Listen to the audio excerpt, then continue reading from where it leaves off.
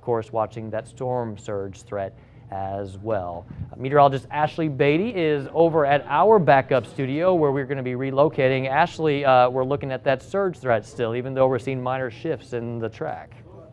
Yeah, this is what we issue those evacuation orders for. The evacuations are not for winds unless you're in an unsound structure like a mobile home that can't tolerate.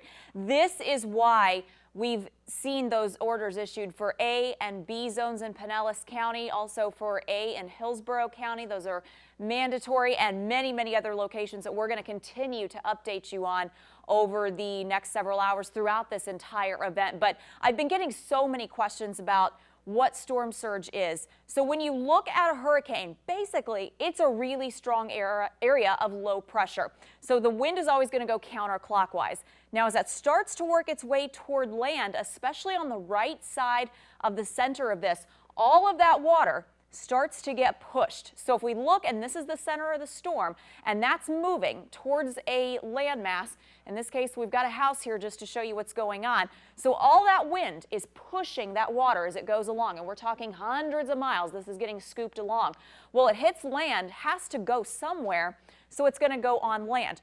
Also, remember that hurricanes are areas of low pressure. So there's a little bit of a sea level elevation just because there's not that pushing downward motion the way we would see with an area of high pressure. So where does that all have to go?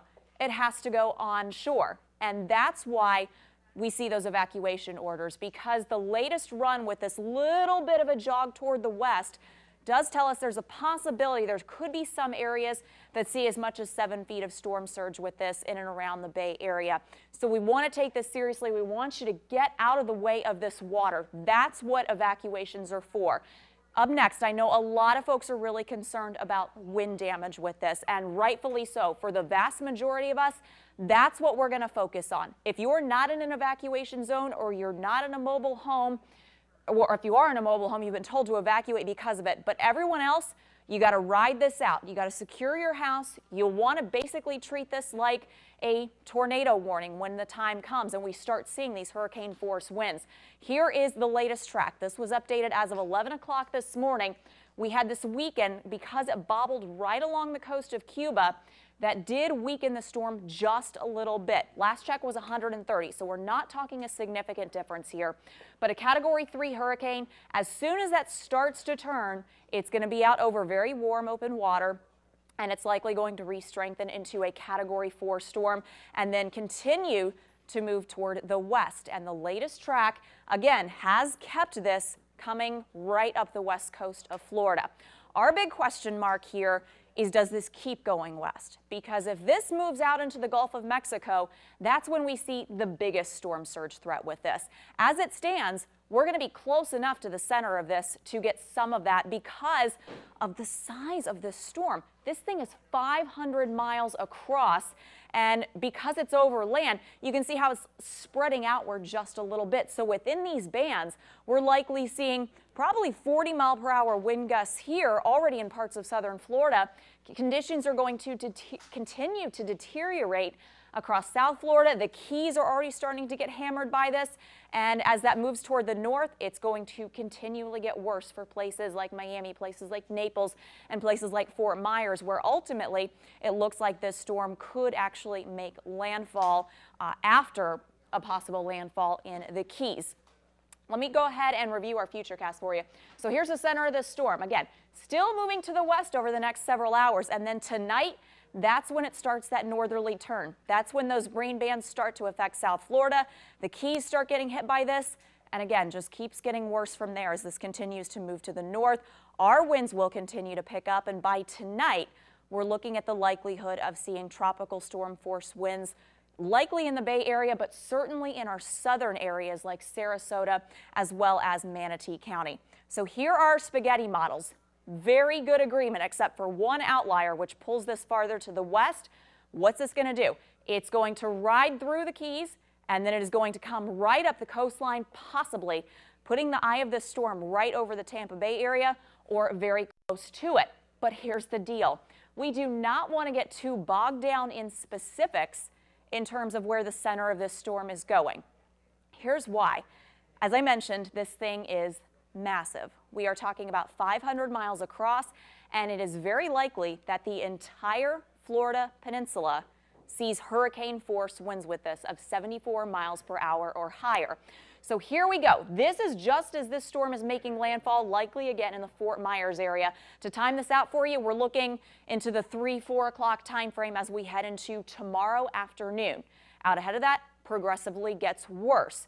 We still see hurricane force winds in the Florida Keys, and then as that does make landfall, it will weaken, but it will do so very slowly. So this is about midnight on Sunday into Monday morning. So just as we're becoming Monday, that's likely going to start moving up into our viewing area, with the center of the storm likely over Sarasota or Manatee County at that point. Again, there are some fluctuations. If this comes a little bit farther to the west, we're going to see those storm surge impacts highest, especially along the coastline there.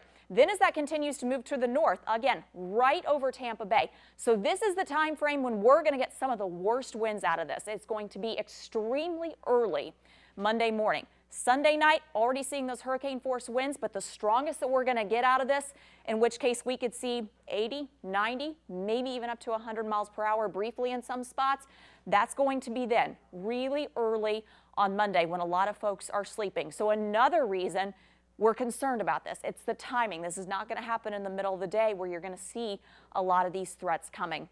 Then as it continues to move to the north, notice we still are dealing with hurricane force winds as we head into 10 o'clock on Monday morning. This is going to be a prolonged event. This is not going to be a Harvey. This is going to be a wind event for basically 2 days from the time we start seeing tropical storm force winds until the time those finally ease up. Then as it continues to move to the north, it will continue to weaken, seeing a little bit of a delay there, but those winds will continue, and it's likely into Tuesday before things really do start to settle back down. Here's a look at our current winds. They're not too strong right now, but they are breezy. They are gusty. We're already starting to see some changes as this storm gets closer to the state of Florida. So right now we're looking at some spots getting some 20 to 25 mile per hour gusts. And as we head into tonight, it's likely that we start getting some tropical storm force winds out of this. So let me time this out for you. This is a more local view of what sort of wind speeds. These are our gusts with the sort of the color as our sustained winds here. So when you start seeing purple, that's when we're expecting near hurricane force winds. But look at the numbers here of these gusts. Already by tonight, start looking 30, 35 miles an hour. Early tomorrow morning, it's really going to start picking up here. And there you go. By the time we head into tomorrow night, that's when it starts to get a little bit dicey. And we start seeing some of those gusts up around 70 miles per hour, in some cases 72. So flirting with hurricane strength and then continually deteriorating from there. Again, these are wind gusts, not just sustained winds on the model here, but everywhere in purple. That's where we're expecting damaging winds. Notice that basically goes for the entire state of Florida. Where we're not seeing this, this is where the center of the storm is. So you can see how those winds are also rotating around that area of low pressure.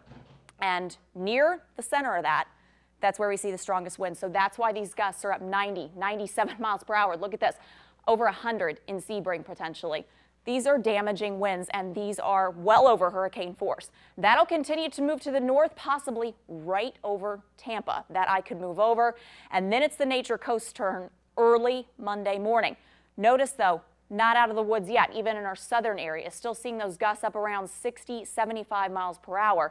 It's going to take a lot longer for that to lift off to the north. Back behind that, we still get some strong southwest winds, and that could push a lot of water into the Tampa Bay area. That's why even if we don't see the eye moving off into the Gulf, we're still going to get something in the way of a storm surge threat. And that's why those numbers still have shown, especially when we get these southwest winds behind it, we're funneling that right into the bay. There's nowhere for that water to go but over land. So that's why those numbers have come up to around 5 to 7 in many locations. So watching that very closely, just to kind of zoom out and show you the same idea as we head through the state. There's the center of that storm moving over the Keys, likely expecting a landfall over Fort Myers, and then you can see that storm moving up there with those winds continuing to remain in place behind it. I want to show you the models because they have really come into agreement on this. We looked at the spaghetti plots just a few minutes ago, and now what we're getting as this pulls away from Cuba, both the GFS as well as the European, saying it's definitely a West Coast event. And in fact, the latest European run jogs it a little bit further to the west, which again is definitely giving us cause for concern. It's bad enough if it moves right up over land.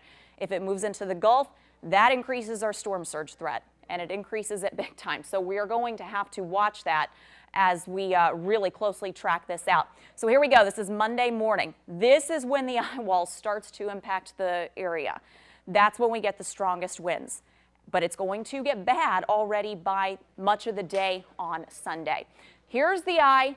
In that area, in that very small area, winds are actually going to be significantly lighter. You may even look up and see a little bit of sunshine coming through. But within the span of a very short time, 10, 15 minutes, you're going to see those winds coming at you really hard from the opposite direction once again. So just want to give you that heads up, since this could pass over areas in Tampa Bay. If you have never been through a hurricane before, if you're maybe new to the area, we've got a lot of newcomers here in the state of Florida since our last substantial impact from one of these. It's a big event, and it's a prolonged event. And in the center of this storm, it's much calmer than the winds immediately surrounding it. So don't think that it's over and done with just because things have eased up. We've still got to get through the back half of this, and that is likely going to take us into late Monday. We'll still see gusty winds, but by that point they will start to come down, and then Tuesday looks significantly calmer. That'll continue to move off to the north. Gotten a couple of questions about Jose. I want to go ahead and put your fears at ease. That's going to stay out at sea. That is not going to be something that we deal with. And then by Wednesday, we start to see things really getting back to normal. All right, so this is just outlined for the coast here, but we've got hurricane warnings all through the Tampa Bay area that extends all the way into the Keys, and still we're dealing with that in Cuba. Look at the massive size of this storm. So again, I'm just showing you a satellite view of this to show you that some of these outer influences are already starting to work their way into the Tampa Bay area. Again, we are talking about a storm that is 500 miles across. So just to stress once again, landfall, where the center of that storm moves on shore, do not get too bogged down in specifics there. This is going to be something that impacts the entire state of Florida. About the only places that we can rule out seeing hurricane force winds are areas in the western panhandle. Aside from that, if you are in the Florida Peninsula, you are going to see winds up over 70 miles per hour. Don't want to go too long without showing you the track, so I want to bring this back. If you're just tuning in with us, here is the very latest. Winds are now at 125 miles per hour. Since our last advisory, it has weakened, but it has weakened very little. So we are still talking about a Category 3 hurricane, still a major hurricane, and we're going to see this strengthen again as it peels away from Cuba and moves back over the warm waters just south of Florida. The first target is going to be the Florida Keys. That's where we're expecting Category 4 storm winds, likely around 100 miles per hour.